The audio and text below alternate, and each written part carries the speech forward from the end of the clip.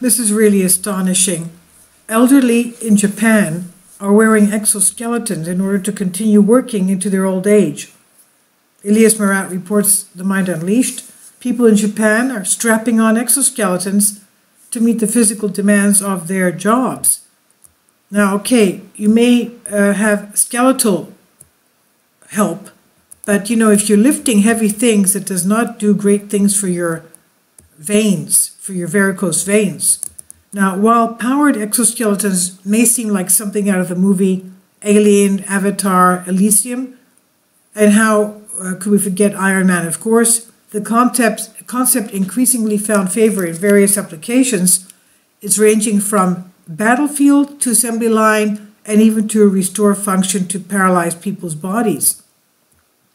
But now, even elderly citizens of Japan are reportedly using this potential step into powered exoskeletons so that they can continue laboring into their old age and stall retirement for as long as possible, according to new scientists.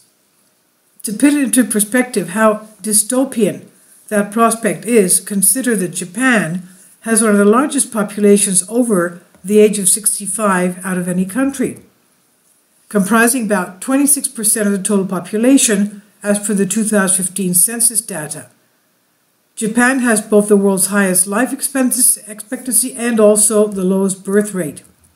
And as Japan's workforce continues to decline, the right-wing government of Shinzo Abe has sought to grapple with labor shortages and increase public spending on the senior citizen population by raising the retirement age, of course, from 60 to anywhere between 65 and 71. And this is not only Japan that's doing this, I think most European countries are doing this as well. But now Japanese tech companies hope to use these exoskeleton suits to allow them to continue their labor well into their advanced age, with some suits costing only $1,300.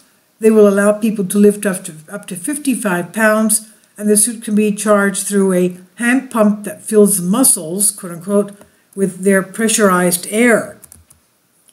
A no-fist spokesperson, Daigo Orihara, said, "One client is a family-owned company which makes and sells pickled radish and uses heavy weights in the process of production.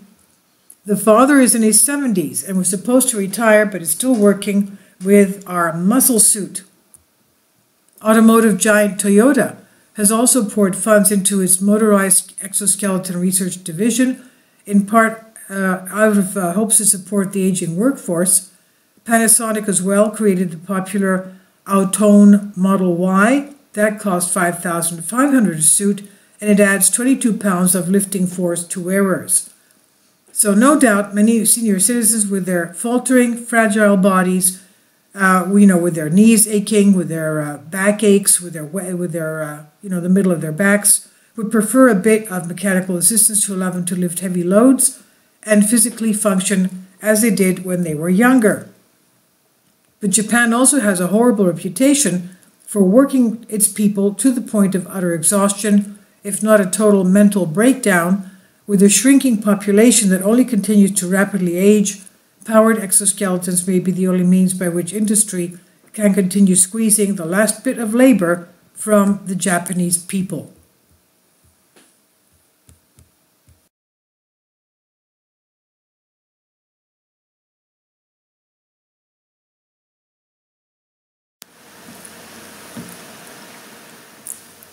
If you'd like to join me on my Patreon account, you will hear content not covered by mainstream media. These riveting stories will be based on my research, and I will state my opinions and give my personal insight on diverse and controversial subjects and world events not covered by mainstream media, and not supported by YouTube guidelines. So whatever I have on my Patreon, most of those will not be on my YouTube channel. Please consider becoming a member today.